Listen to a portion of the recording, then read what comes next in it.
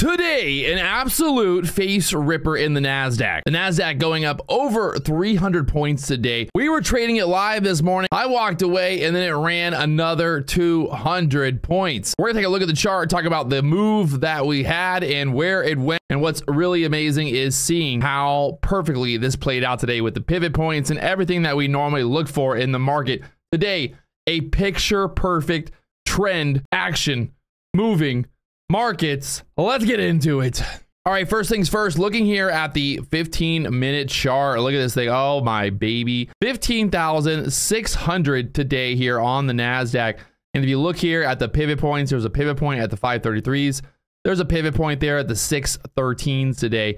And this thing just went right, just absolutely going insane today, playing off of those pivots. At the open, we bounced off the pivot, we pulled back to the pivot, we went higher. So let's break down some of these moves, looking at the 15-minute chart and just seeing how beautifully this all played out today. Like I said, we traded this morning move. We had the move up at open, we pulled back and we chopped for a minute, and then we finally made that big move up. And we were talking about this on this move, the chop, how to identify this. So if you look at this price action, at the open, we break to the upside, we run straight up. Now, if you want to play this, Fibonacci retracement out of this open, kind of what you're looking for here for a pullback, and look at that. It pulled back pretty much perfectly into that 786 level, which is kind of that golden Fibonacci area, and pulled back there 786. So if you really like, you could maybe go to the bottom of this move up, but I would just say from the open right there. At open, we pretty much pulled back perfectly into that 786 and then ran the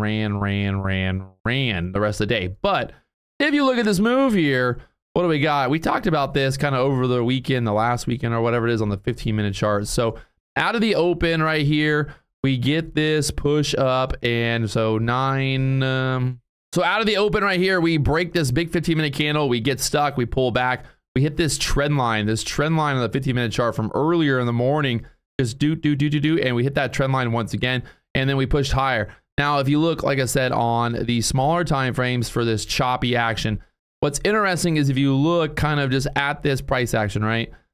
Look at it. We kind of pull back, we rip up, we pull back, we rip up, we pull back, we rip up, we kind of we make this move down. And what's interesting about this is we basically have this big move up, we pull back, we basically consolidate here in this level right there on that. We then kind of fake out to the downside, and we then get stuck down here. So you basically have this move up, the pullback, this consolidation grinding zone, this fake out here where we kind of faked out both up and down, trapping bears and shorts, longs and bulls and bears, everyone getting trapped down here. And then look at the difference, right? Just analyze this. If you're looking at it right now, just look at the difference in the price action. Like very just choppy price action. We finally break to the downside. We pull back into this area from open that we broke out of through there. So this is that area that we broke out at open right through here. We pull back into there, and look at the difference in price action once we started to push up. And we were talking about this on the live stream, basically this idea of getting back above this 70, 65 level, needing to take that out, take that area out. The high on that candle right there, 64. So we were looking for a push back above that 60 area.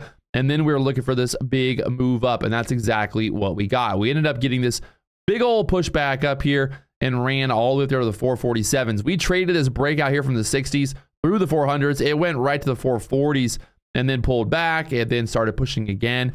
And I just want to kind of look at, like, what is it that really stood out here today? I think what's interesting about this move, really, like I said, is kind of this chop zone, this like fake out area, the pushback through this chop zone, and then this big breakout. Look at the 3-minute chart, just all the way through the 447. So technically just an overall kind of very interesting day of price action. You get an hour from 10 o'clock until 11 o'clock, basically just going sideways inside of this basically channel there.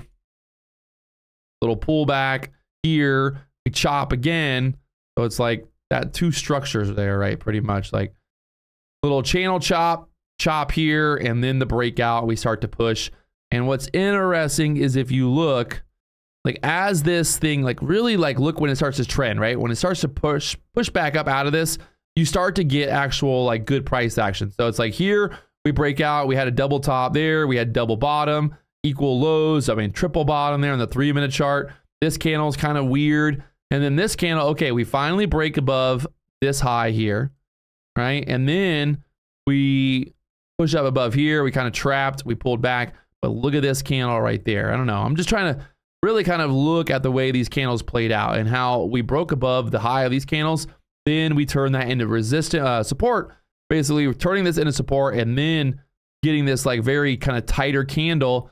And look where this candle's at, right? If you look, it's in the middle of this 3-minute candle. So it didn't get below this. Even though it closed red, it still was respecting the middle of this basically 3-minute candle right there. And then this breakout. We were talking about this getting very tight right there. It goes from the 60s to the 70s through the 80s and then straight up.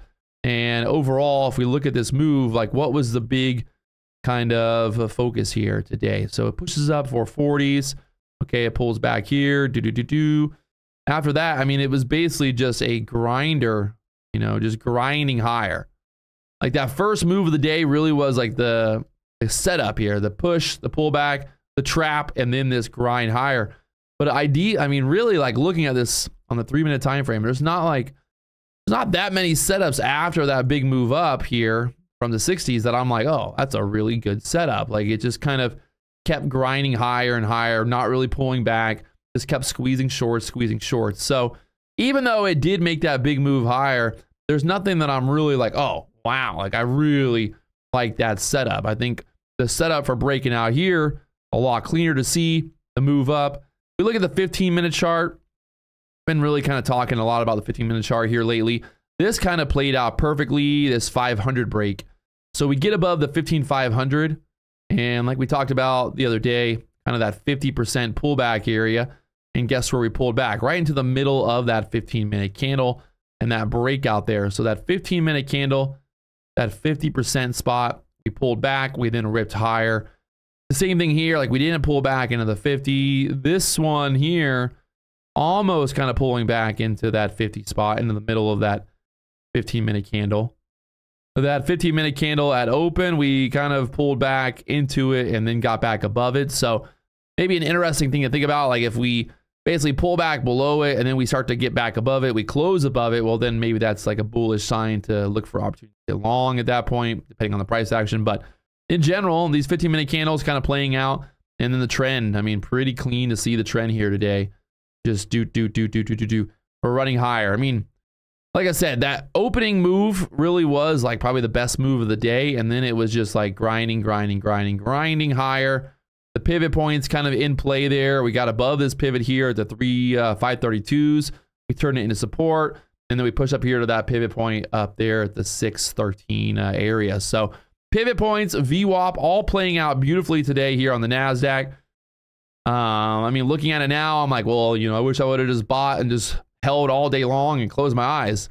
Obviously, not always easy to do that, but still a absolutely insane day. If you guys got in on this price action, this was definitely not a day to start getting short. Once we started to push higher, it's like, well, I'm not getting short there, right? I'm not getting short.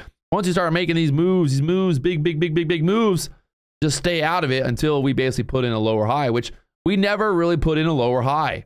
We never put in a lower high on that 15-minute time frame. It was higher low, higher low, higher low, higher low. I mean, at no point did we put in a lower high. So a lower high would be basically from here, you know, then we get stuck and then we move down.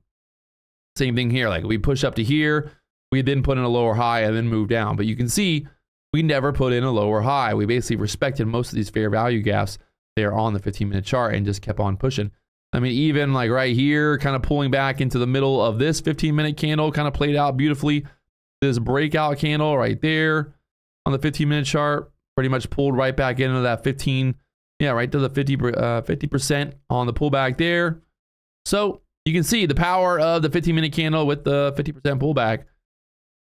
No point in getting short, no lower highs, only higher lows. Stay long. There it is. A wild and just a ripping wild action day here in the markets. The Nasdaq going to the moon. If you guys haven't already tuned in live every day, 9 a.m., we're doing it. Let's go.